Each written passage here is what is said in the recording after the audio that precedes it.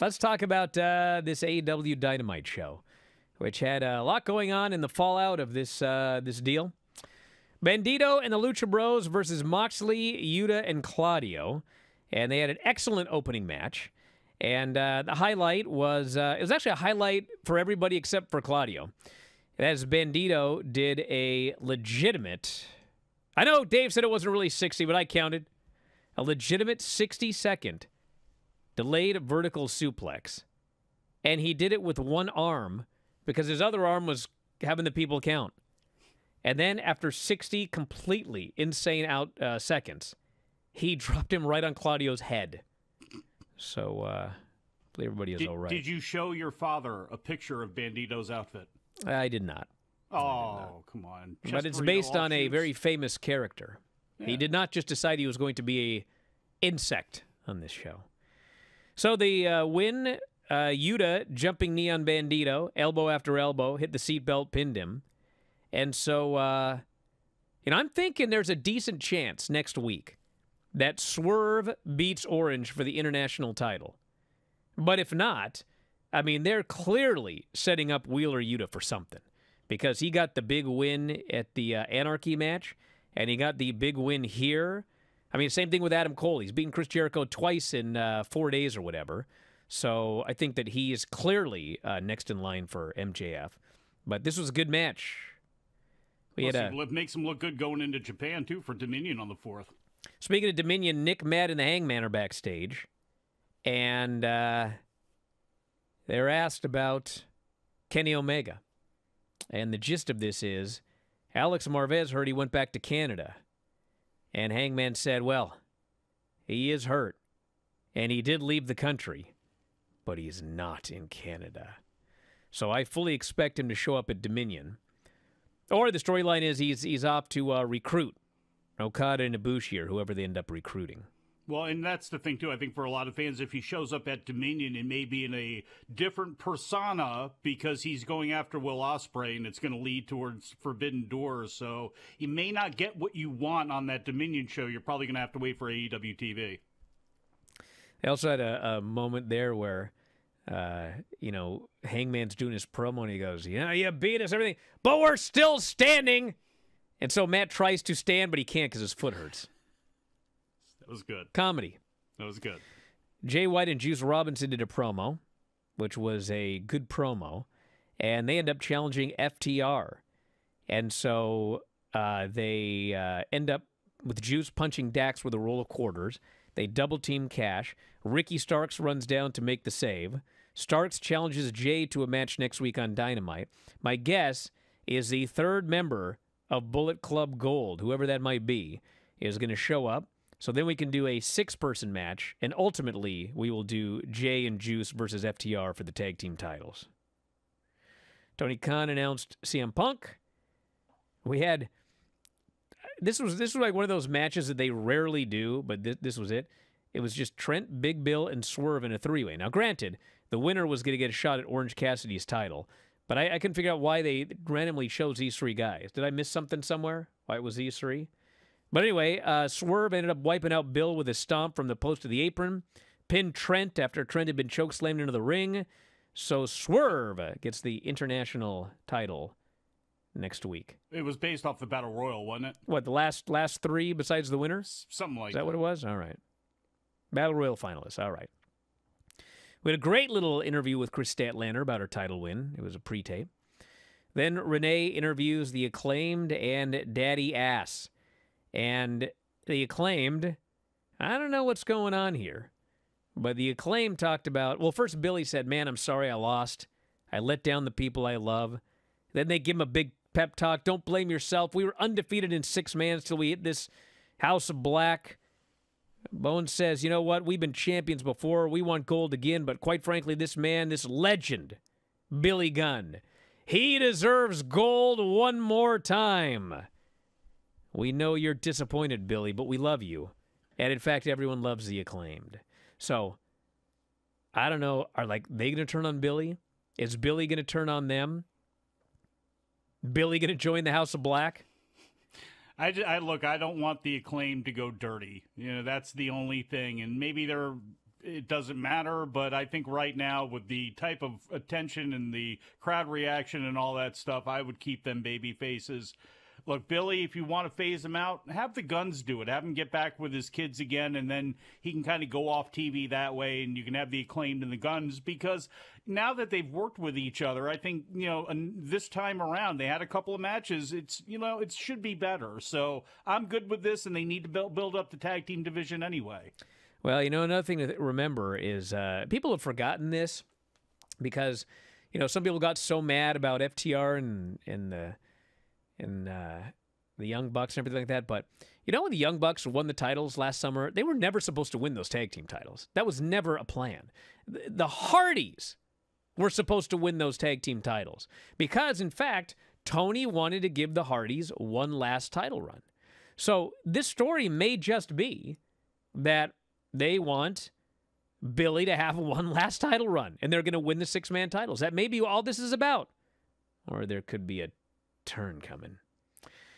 Then we had an incredible segment with Don Callis and Takeshita. And this guy came out, and you know who he was? He was Dom Callis. That's who he was. He got incredible heat, and he tried to talk, and he got even more heat. And every time he said anything about Kenny, they booed even harder. He said that he had lost a nephew, but he'd gained a son. Takeshita was the best athlete he'd ever seen. Better than Ricky Dozan, Inoki, Maeda, Muto, and Okada. And he said he's better than Kenny Omega. And Takeshita cuts a promo in Japanese, vows to destroy the Elite. Callis says he's going to build a new family, so there will be more. Cut the Elite out of AEW. Charles Manson had a family, too. You see what that got him. That's what his family's going to be, because he's a despicable, horrible person. Hey, look, he's not Gary Hart. No offense, Don Callis, or should I say Dom Brother, Callis. He may end up better than Gary Hart. No. Yeah. No. Let's not go that far. But I tell you some what, people do end up better than people from the past. Yeah, but he won't end up better than Gary Hart. Stop that sort of nonsense. But it's a nice template. It's a very nice template to go by. I think that we should wait 3 years, and then we'll have a poll. Is this horrible man, Don Callis, better than Gary Hart? Gary Hart was never running around with red shirt security on Impact, pal. You'll find that out very soon when you go through these shows. Anyway, Arn Anderson, Wardlow promo. Gary Hart, stop it. Darby and Orange versus Toa Leone and Bishop Khan. God dang, this match was awesome. Yes. These are two big, mean brothers and two skinny, small brothers. Who were banged up already going in. And boy, it was perfect. Did these big guys give these little guys a beating of a lifetime. And then, somehow Orange made a comeback with his hands in his pockets against two men, and they made it practically realistic because he's just avoiding them, and they ran into each other and everything. And then finally, Orange wipes out Toa with a dive. Darby hits the coffin drop, gets the pin. This match was great. And then the heels go after him, and who should make the save but the Stinger? And I don't know if Tony Schiavone thinks that, this is it. It's this summer, and then Sting's gone. But, man, he marked out for Sting like never before. And that's saying something. The return of Sting. You could have given the Gates of Agony a win here because of the situation that Orange and Darby had, the night before. And I will say this. I've seen the Gates of Agony against people, and I've thought, oh God, I hope they're not killing the people that they're working with. Man, I don't care at this point. They are great. It is needed. Like I said, they've needed to build up the tag team division anyway. They are two badasses. No, they are not the Steiners or the Creeds as far as their mat game goes. But as far as the old Samoan SWAT team, teams like that, that's something they absolutely need. They look fantastic. Follow up on that, please. Well, here's a problem with them winning this match. I absolutely would not beat Darby Allin coming off that Pillars four-way. And you got something going on with Orange. And yes, if Orange were not facing Swerve next week, they could have beaten them, and then whoever pinned him faces Orange. But they've already got something next week. But you know what? With Sting coming out at the end, I think you could have done something by beating Darby, by having him survive all of that, and then still have it be because of somebody on the outside, whether it be Nana or Swerve or something. I think you could have done it, but yeah, I understand that it may screw up things going forward, but Gates Agony was a big win last night. MJF promo saying that Tony was running out of men for him to face. Tony called out Hook. Out comes La Facción. They go to beat him up. Jungle Boy makes the save. And hey, whatever booing there was over the last few weeks, Jungle Boy was super over. They were very happy to see him coming out to save Hook. They were happy to see the team back together. And I think that they should go with these guys as a team. I think they should wrestle multiple times a month. And one of these days they should win the tag titles down the road. Renee interview with the Outcasts. Tony's a good heel promo of late.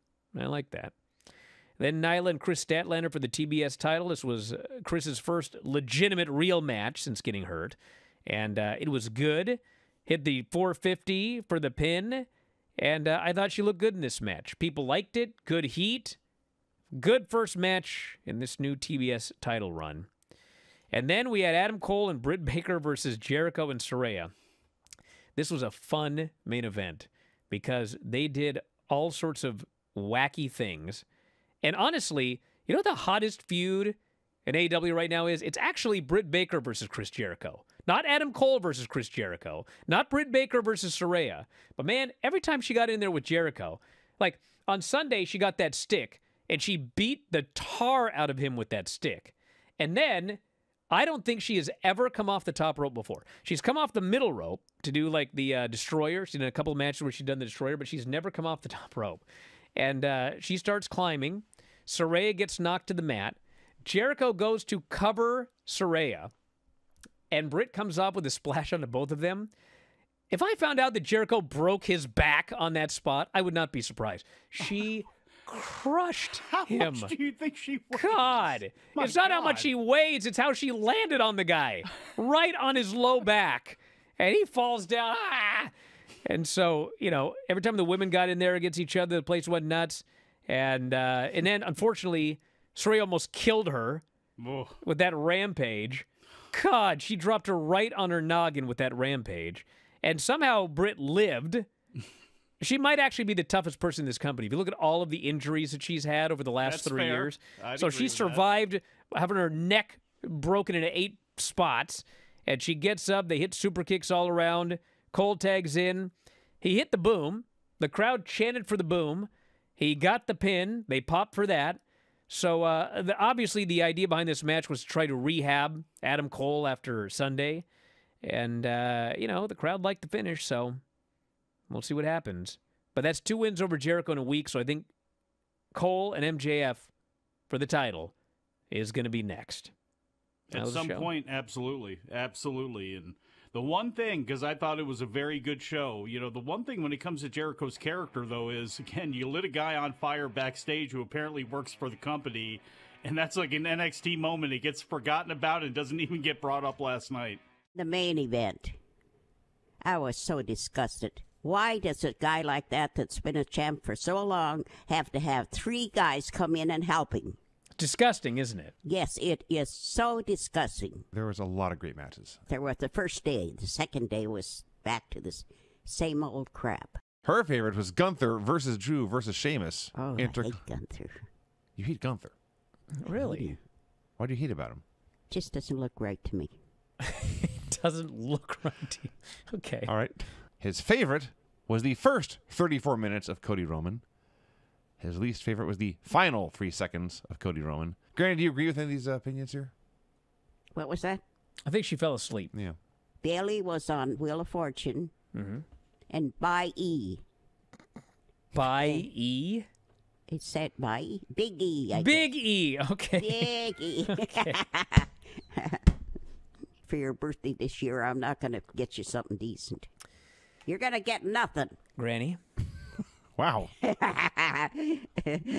Comic book villain, I keep saying this. If you enjoy these videos, for just $7.99 per month, you can enjoy full-length editions of The Bryan and Vinny Show, Wrestling Observer Live, Figure 4 Daily with Tom Lawler and Lance Storm, the Mad Men Podcast, Speak Now Pro Wrestling with Denise Salcedo, and more, plus hundreds of archived shows, all in beautiful HD. Don't miss out. Join us today.